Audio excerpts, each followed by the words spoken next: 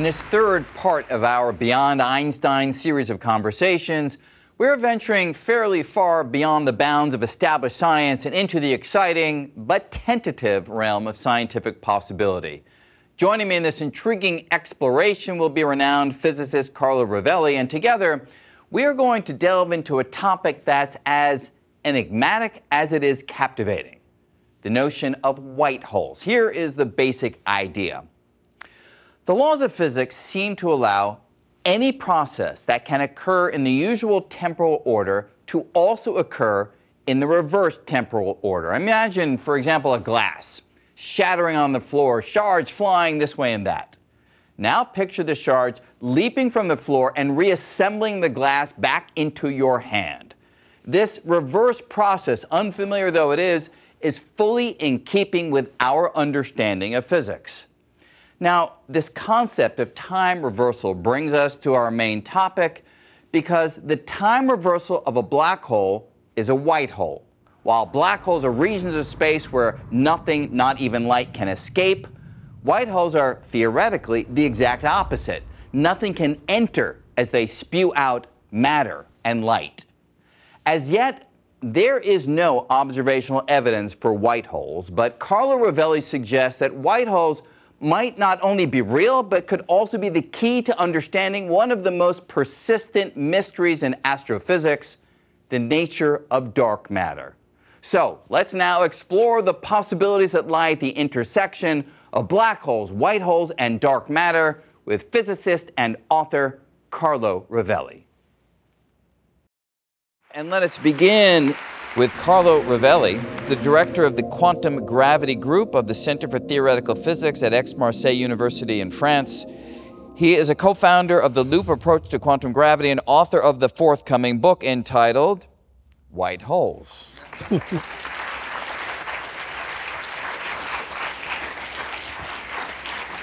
So, Carlo, thanks for joining us. Wonderful to speak to you again. Thank you, Brian. It's a pleasure. So you heard we were talking a lot about some dark energy, Yes. black holes, and you have been spending some time thinking about a more exotic version of a black hole, so to speak, which is a white hole. Before we get to it, can we motivate it by thinking more fundamentally about the laws of physics and this quality that they have, which we often in the field refer to as a sort of time reversal invariance, that the laws don't really know so much about a directionality in time. And that's at least one way to motivate the possibility of white holes. So is that a fundamental feature of physical law, this kind of insensitivity to forward in time versus backward in time? Yeah, as far as we know, yes. So all the laws of physics, the fundamental laws are such that if they allow something to happen, and you take a movie of this and you project the movie backward, this is also allowed. Now that's a little bit strange based upon everyday experience, because there's friction, there's dissipation, there's all the irreversible phenomena. But these come about when there are a lot of stuff that makes it up. And when we're talking about black holes, in some sense, they're very simple, right? In some sense, they're very simple, yes. And so you can reverse them. Yes. And when you reverse them, you get a white hole. You get a white hole. So I will leave it to you to give us a clearer sense of what white holes are and why we should think about them. Well, let me start from this. Black holes are a fantastic story, right? Yeah. Because when I was a student, in my textbook was written that they probably don't exist. My teacher said... If they were written about at all, most textbooks didn't even mention them. Would not even mention them. My teacher of general relativity was saying, yeah, but there's nothing like that in the universe. And a few people were studying them. It is a prediction of Einstein theory, namely, Einstein theory says that impossible they could exist, but they also might not exist, right? So, and then slowly we started recognizing things in the sky, which are black holes. In fact, we have been detecting a black hole long before recognizing it, because since the 30s, the first people who put a radio antenna pointing up, Jansky in the 30s, got this signal from the Sagittarius constellation, a very strong signal, which nobody knew what it was. And that's the center of our Milky Way At the galaxy. center of our Milky Way was this. It was a big impression at the time. It came out on the New York Times. Is that right? I didn't know that. Yeah. It came out in the New York Times. A super strong signal coming from the stars, from the center of the galaxy. There was a NBC radio broadcast in which the sound of this really was, and Jansky was there, and they asked what it is, and they said, "Don't know, we don't know," and the person on the radio said it should be an incredibly powerful source, because our radio stations are not going to be heard in the center of the galaxy. Yeah. In fact, it was. Thankfully. Nobody knew what it was, and now we know. It's Wow. this thing that we have just heard about, the big black hole, the center of the galaxy. So black holes were not recognized for a while. Then in the 70s there were first hints, and now we have this spectacular confirmation. White holes today are like black holes 20 years ago. Open possibility in the are predicted by general relativity. It is a solution of the equation of general relativity. Actually, as you said, it's not a different solution of black hole. It's the same solution backward. Backwards in time. Backwards in time, Yeah. yes. And they might be out there, and I think there are reasons to believe that they're there. And why were they, or have they been, really till today? I think that most physicists, I haven't done a survey, are of the point of view that is expressed in many of the famous textbooks of general relativity. The white holes, sure, there's a mathematical formula, but they don't. But they're not. Did I say? White holes. Because a black hole, we have a plausible story of how it's formed. Right. Actually, we don't know how it dies, but we have a plausible story how it's born, it starts. Which is, a matter that collapses. A big star, if the star is very big, it's sort of kept open by the fact it's burning, and the nuclear heat, fuel and nuclear propping fuel it up. makes pressure, so it keeps it up. But as soon as the hydrogen is consumed, it cools down, and then the weight, if the thing is so big, it squashes a rock, everything, and falls into itself and produces a black hole. And that's, at least the big black holes we see around, we think that at least many should be born with it. Like and Oppenheimer was part of the. Oppenheimer was the first model that just before other work, yes. Just before other works, yes, that's right. Oppenheimer Schneider, that's the paper. White holes, we don't know how they could. Wait. We didn't know until a few years ago how they could be born, because a black hole. Everybody knows a black hole. Everything falls inside. Yeah. Okay, nothing can come out. A white hole, it's immediate. If you just think of reversing the movie in your head, everything comes out, and nothing can go inside. So if everything comes out, who put the stuff in? Right. Where does it come from? So in fact, there were some speculations by some Russians. There's always a Russian theoretical physicist, who suggested that from the Big Bang, there were some little Big Bangs at the Big Bang which produced a white hole. But that was not very convincing. So people thought, well, they're not white holes because we don't know how they could be born. Right. And, please. And here is the novelty. And that's what I've been doing in the last 5 or 10 years, almost now, which is the following. All this is classical general relativity, okay? But we know, we just heard a moment ago, that classical general relativity is wrong, in the same sense in which Newton's theory is wrong, or in the sense that it needs to be superseded, not that it makes wrong predictions, but has limited range of validity. It's like Newton's theory is super right, but within a certain domain, and then when you go out. And we know that since the beginning, right? Einstein wrote his general relativity main paper in 1915, and in 1916, 1 year later, there is a paper by Einstein that says, of course, my theory is wrong because of quantum mechanics. There is something missing. It cannot be the end of the story about gravity. So there's a problem of quantum gravity. Now, for a black hole, there are two questions. First question, we see all this thing falling in, okay? We practically see the matter spiraling and going in. Where does it go? What happened next? We know that it can cross the horizon. I trust general relativity completely at this point. Some people say, well, it may happen something. I don't believe it. So things go in, falls inside. I trust general relativity entirely. It goes toward the small. It gets squashed by very strong forces. At that point, quantum mechanics has to come in. Because it's so small at that point. That because it's so small, there's so yeah. much curvature, Yeah. so much pressure, so much energy density, everything tell us that that's where quantum mechanics comes in. Yes. Even more, if we don't think that quantum mechanics comes in and we think that general relativity is right, we get to the singularities, we get to nonsense, the time stop. And it's important just to emphasize, because people use the word singularity, they bandy it about as if it is a thing. Yeah. It's really just a message saying that we don't know what's going on, that the mathematics breaks down. So when we talk about the center of a black hole as a singularity, yeah. it is a place where we throw up our hands in the classical Einsteinian yeah. theory of general relativity. Yeah, so it's, as you say, it's a message that the theory goes wrong. But this is a weak message. We already knew that the theory goes wrong there. Yes. Because we expect quantum phenomena there. So we expect the Einstein equation not to be valid there. That's one open question. And the other open question, which turns out to be connected, is that we know, thanks to Stephen Hawking, which has, I guess, convinced all of us, because it's very convincing, his theory, his calculations has been redone all sorts of ways, that if you take a black hole, you wait there for very long, it slowly evaporates, right? It radiates this. So it becomes smaller, smaller, smaller, smaller, smaller, smaller, smaller, and then what?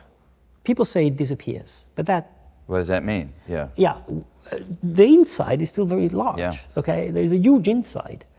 So it pops up into nothing.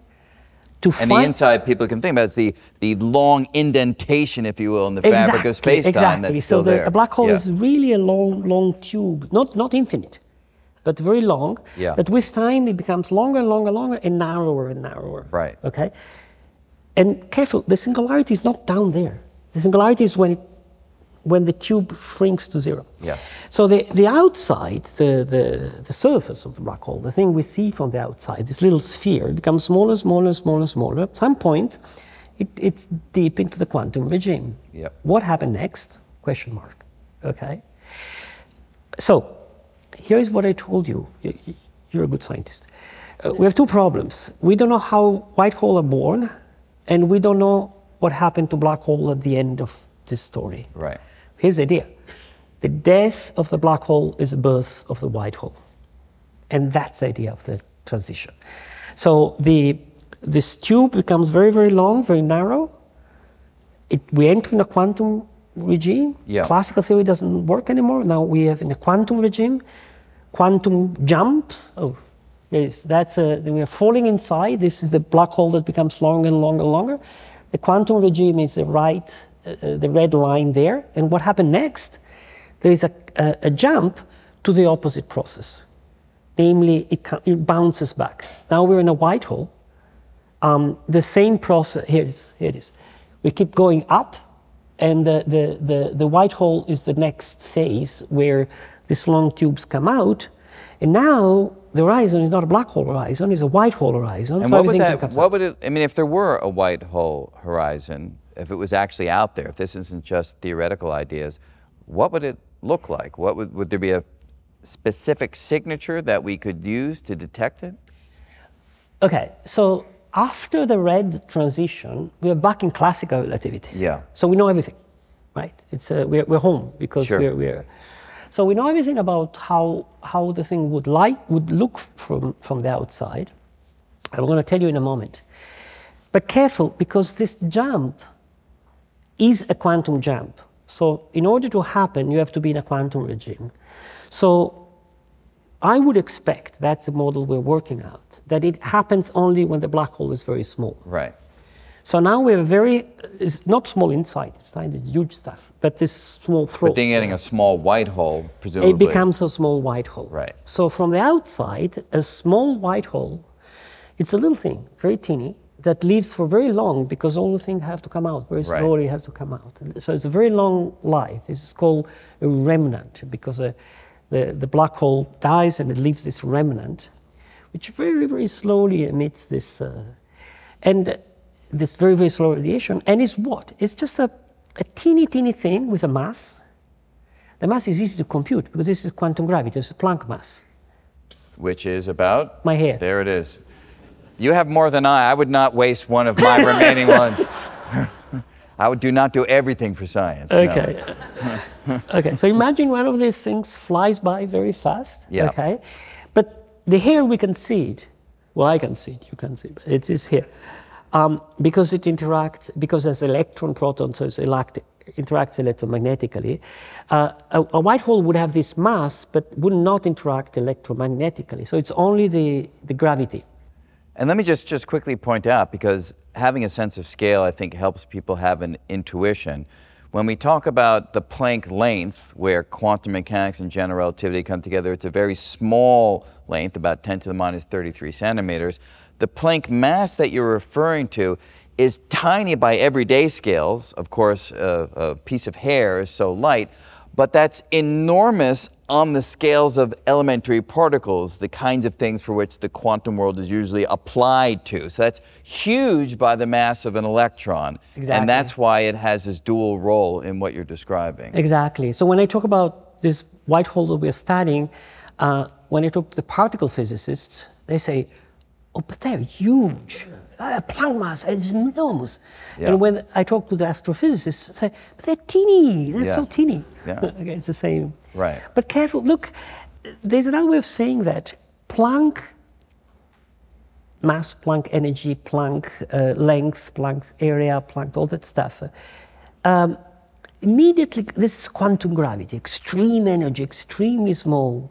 But a Planck mass, no. Planck mass is that. So if there is a quantum gravity phenomenon that we have a chance to observe, it has to do with the Planck mass. For sure. And here it is.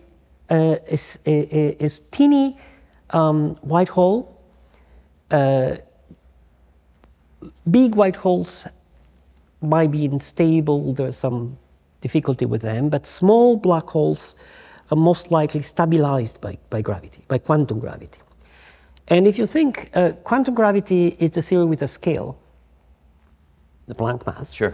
And theories with a scale typically have a particle of that scale. So there should be Planck scale, Planck mass particles around. And if we detect them, we have an observation of quantum gravity. Now, the transition in your approach from the black hole side to the white hole side, as you emphasize, has to pass through this quantum domain. Famously, we're not quite sure what that quantum theory of gravity is. You've worked a number of years, a good fraction of your professional life, on loop quantum gravity. I've worked on string theory, distinct approach. Have you been able to use loop quantum gravity to make this story more complete, or does this still stand beyond the reach of the ideas that are still in progress to build quantum gravity? No, this story came out because, in fact, I told you the story of white holes, but the way I came into it is through loop quantum gravity. Yeah. And in fact, it's the opposite. I mean, loop quantum gravity, how would I put it? You're a string theory, so I should choose my words carefully here. So let me say, string theory is a wonderful theory. It's a unification of everything. It's fantastic. It's beautiful. Let me put it nicely. Here at the World Science Festival, you had the big guys of the string theory saying, yeah, I do all that. Actually, it would all be great if we could understand, could have a theory of quantum space and quantum time. Okay. Now, loop quantum gravity doesn't do unification, doesn't do all the goodies of string theory. But you said that pretty quietly just now. But I just you know, he slipped in what it doesn't do. But anyway, I'll just be quiet. You can keep going. It doesn't do unification. Okay. It's not so ambitious, but it is a theory of quantum space and a theory of quantum time. It definitely is, and I think it's a very good theory of quantum space. I don't know if it is a right theory. I don't know if the good Lord likes it, but it's a good theory, I think, of quantum space and quantum time. If those old guys would study the books of loop quantum gravity, I think they would like it. So it allows us to exactly disappear the image, study what happened in this transition. And in fact, you can do a calculation with loop quantum gravity, which gives you the transition amplitude. You see, I mean, the likelihood of the transition taking place. yes, Yeah. the probability of jumping. You see, Yeah. all around is classical space-time. Sure. So this is a typical quantum jump. Like, you know, you use classical theory to one point, classical theory after, and in between, you want to know, can this happen? And what is the probability it happens? Sure. Does it happen likely? Does it not happen likely? So you can do the calculation. And we're doing these calculations, approximating, throwing away piece, using computer. I mean, it's not easy calculations, and the calculations we do step by step, order by order, but we can do these calculations. And in fact, the calculation has been telling us, the first thing, I was hoping that the calculation would tell us that this can happen when the black hole is large. But the calculation is saying, no, that's extremely suppressed, that's extremely improbable. But when the black hole is small, the probability of this happening goes to 1 when it goes to... But can you trust your calculations in a regime where, say, an order by order approximate approach may run into trouble because the... Can you trust the calculation? I don't know. I am truncating the theory. I'm computing to first order in this truncation. Sure. It's not really an expansion, it's a truncation. And the bet is that if we could do higher order, it wouldn't change much. Okay, it's a bit of a bet. It's quite a bet. That's one of the things we're doing, right? Exactly.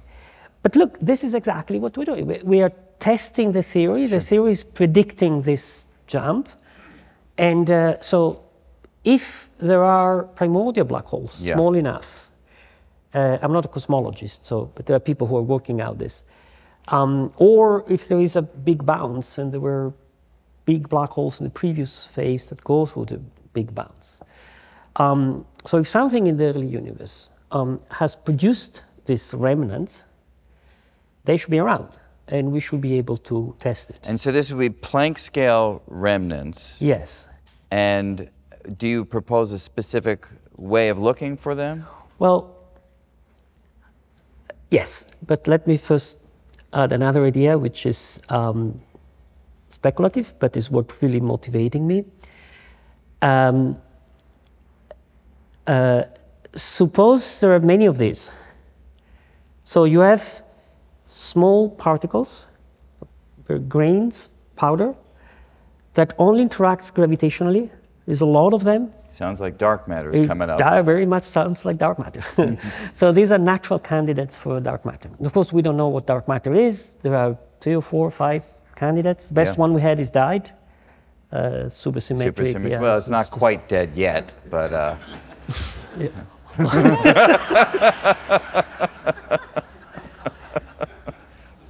Okay, but we don't know, right? So we really don't know. That's the beauty of science. Let's see. And so I have this hope that, like the black hole that was observed from the 30s to the 70s for half a century without knowing what it is, perhaps we have been observing these things in the form of dark matter for decades without knowing what they are, and we are in the process. I don't know, right? I've written this book on white holes, and in the book I say at page 2, I don't know if white holes exist in the universe. So these are tentative. I think it's very important to say what we understand about the universe. So these beautiful things we heard about black holes, that's solid, that we know it is. Einstein equations were believable on the horizon, beyond the horizon. White holes is an idea, speculations. But it would be an explanation of dark matter which doesn't need extra particles, change of the equations. It just needs quantum mechanics and relativity. It doesn't even need strings. And so... I'll just ignore that last part, but well, actually, maybe I won't. So, so there's still an issue of the singularity in the black hole solution. So, where do you address that? Because that will be lurking behind any of these proposals. if it isn't somehow resolved by whatever theory of quantum gravity, string theory, loop quantum gravity that you're dealing with. No, there isn't. Can we have back I can bring back the image? In fact, so I think there is something, actually, can we have the previous one? The one with, yes, that. This is, in my opinion, this is the best way of viewing the interior of a black hole. Yeah. Okay? There are different ways of viewing it because you can choose your time surface the way you want, the foliation. So that's the best picture, mental picture one can have. And look, this is the horizon is there, right? Yep. And then there's this long thing, and down at the tip is where the star that formed this is falling. Now, intuitively, we think that the singularity is down at the tip, but that's not true. The singularity is not there. The singularity is when this tube shrinks. So it's not. Yeah, it's a singularity in time, in the future. It's a singularity in space. time, Yes. not space, right? Yep. So it's in time there. So if the singularity is replaced by a quantum jump, it's not there. It's just like the singularity in the atom of the electron falling into the proton. It doesn't. There is a quantum. You see, what loop quantum gravity tells us is that space is discrete. There is a minimal size. There's nothing smaller than something. That's the main result of loop. That's the result of calculation, loop quantum gravity. Like the energy of a harmonic oscillator, you cannot go down arbitrarily small. There's a minimum one. Right. And here the same. The size is a minimum one. So what happens when you go there? Something must stop the. Right. Now, of course, there's a similar statement in string theory. Not that we're trying to trade achievements, I know. but I know. It's a similar in string theory, and that's what makes me think that these ideas are correct. Because to some extent. Because if it agrees with string theory, it's probably right. I like that. I like that. If there's something that is both true in string theory and quantum gravity, it has a better chance to be right than if just true in one. We only have a couple minutes, and I want to jump off from that. So both you and I, let's put the possibility of white holes. It's really an interesting, and if they're found, spectacular. I mean, it really would be wonderful. But you and I have both been working on highly abstract fields for a long time that for most of their development are pretty divorced from experiment. And some certainly would say, and they say it loudly, that the kind of science that we do is more metaphysics than physics because it's not something that's directly tied to experiment. Now, I have my own particular way of addressing that. What's your view on that? What do you say to people who describe things in those terms? To some extent, I agree with them. Namely, I think that what I have been doing, it's going to be wasted unless at some point there is a clear connection with experiments. There's nothing wrong in doing theoretical. I mean, Copernicus did a purely theoretical thing. It took a century and a half before it turned out that his ideas ended up changed a little bit, matching reality better than previous ideas. So there's nothing wrong in this speculative search. And there's some science that is nourished by direct experiments. Quantum mechanics is an example. But there's certainly science which is not nourished by direct experiment. Copernicus, Einstein, other. However, it becomes credible only when it gets tested in some sense. Testing doesn't mean yes and no. It means piling up success. Yeah. So you definitely come at your work from the traditional standpoint of I need this ultimately to describe the world. Yes, because otherwise, because that's a strength of science. Otherwise, we go free into speculation and we can go forever. Or you're just doing mathematics, which is why I'm in both the math department and the physics department. That's called hedging your bets right there. Look, I am also in the philosophy department. There you go. Just to be sure. An even bigger hedge. So please join me in thanking Carlo Rovelli. Thank you very much. White holes as dark matter. Now, that would be a poetic resolution to one of the great mysteries of physics. But as we have emphasized, there is as yet no observational evidence for white holes. But But having said that, one can't help but note that there was a time when it would have been accurate to say there's no evidence for black holes. There's no evidence for gravitational waves. There's no evidence for dark energy. There's no evidence for the Big Bang. And yet, as science has marched on, we have uncovered evidence for all of these once exotic features of general relativity. Will the same pattern play out for white holes? Only time will tell. All right. If you have not yet watched the other conversations in our Beyond Einstein series, I encourage you to do so, as it is enormously gratifying to see how far Einstein took us and how far beyond Einstein we have now journeyed. Okay, until next time from the World Science Festival, I am Brian Greene.